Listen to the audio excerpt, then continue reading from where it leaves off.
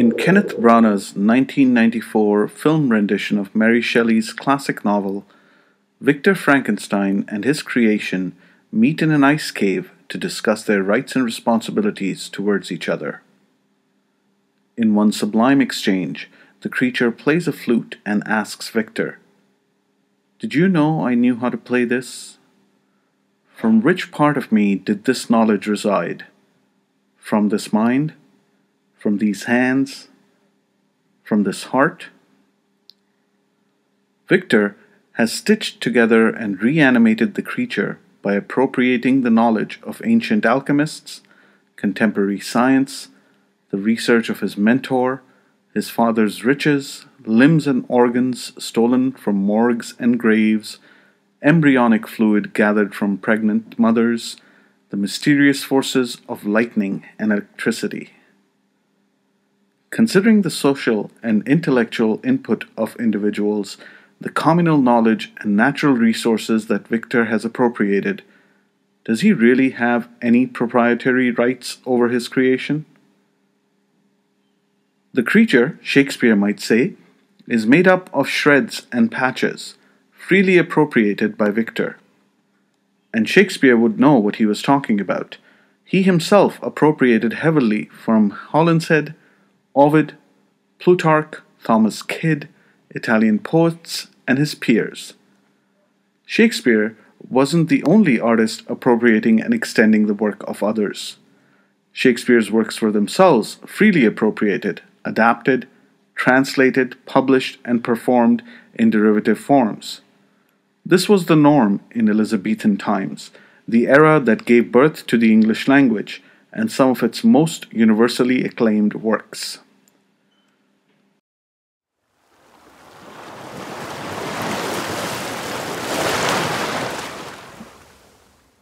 Elizabethan England was late in getting swept up in the cultural renaissance of Europe, which began in the 14th century in Italy.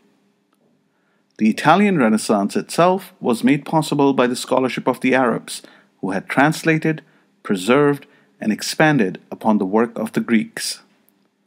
Free appropriation of Arabic works, creation of derivative works, rigorous scholarship, expansion, and evolution of ideas in the arts, science, politics, and everything imaginable revived European culture from the Dark Ages. All of this was made possible without the benefit of intellectual property laws.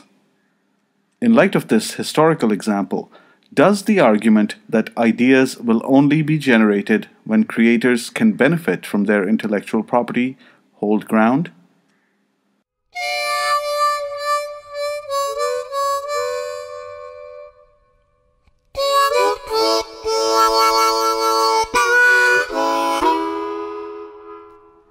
Contemporary intellectual property law is a legal device that confers on the copyright owner exclusive rights to an original work, thereby making the work their intellectual property and protecting them from theft or unauthorized use of the work. But does intellectual property law truly protect creators in practice? Consider the birth of rock and roll. You know that stuff that Kiss tells us God gave to us and put it in the soul of everyone? Except in this case, God took a bit of a circuitous route. First, he brought European imperialists to the New World. Then he inspired the imperialists to extend property rights over other human beings, so the European colonists brought slaves who were their property to work the lands that were their property. After centuries of suffering endured by African American slaves, they started to formalize their songs, and the blues were born. These evolved into rhythm and blues, and then rock and roll.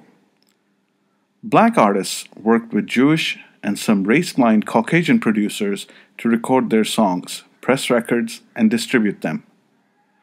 The records gained popularity across racial lines throughout North America.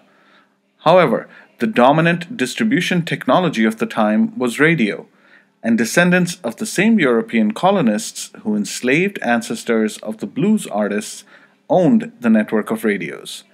Not only did they refuse to play black music, they hired white singers to make cover versions of the songs and played these songs on the radio instead.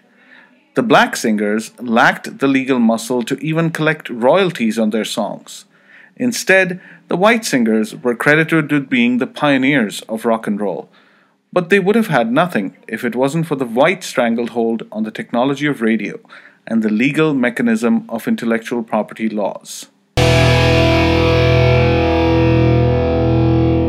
Compare this technological stranglehold with the one Victor has on his creature. The creature wants a companion. Victor knows how to create one, but he refuses to give the creature peace in order to maintain his imperialistic influence over him. Victor instead taunts the creature by getting married himself.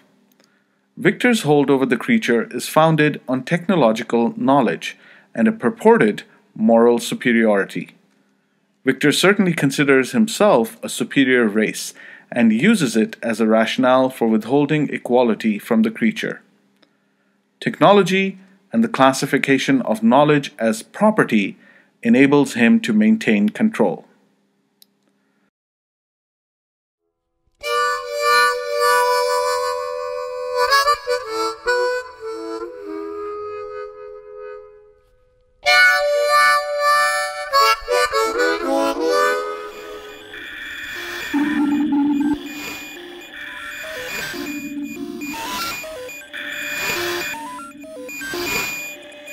In recent years, the protection of knowledge as property has been challenged by the technology of computing and the Internet.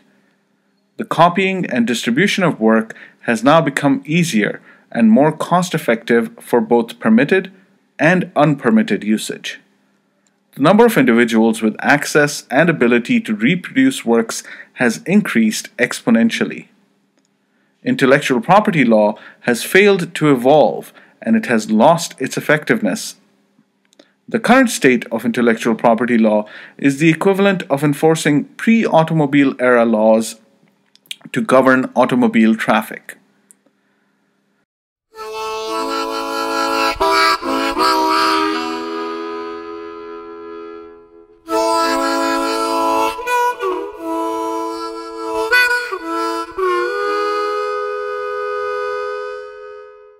There is another dimension of intellectual property rights that is a recent development. In Frankenstein, Victor does not simply want to put a stop to the wanton acts of destruction caused by his rampaging creature, he wants to take the creature's life, and thinks he is perfectly entitled to do so because the biological creature is his property. Figuratively, we often call intellectual assets ideas made flesh. But the creature is quite literally Victor's ideas made flesh. But now that he is flesh, is he still Victor's property? Ownership of flesh, blood, and soul was the basis of slavery. But there is another area where property rights over flesh, or the stuff that flesh is made of, are being asserted. Bioprospecting is the process of discovery and commercialization of new products based on biological resources. Bioprospecting may involve biopiracy, the exploitative appropriation of indigenous forms of knowledge by commercial actors such as biotechnology firms, patenting the DNA of indigenous people without receiving their informed consent. One such case is the Diversity Project, seeking to collect DNA from indigenous people despite their protests that they do not want to submit to a project that has commercial applications.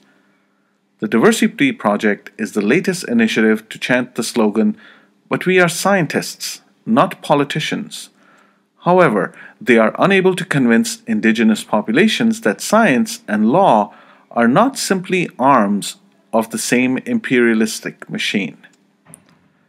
New imperial science relies on intellectual property law to justify their appropriation of indigenous intellectual and genetic resources and to counter charges of biopiracy and theft.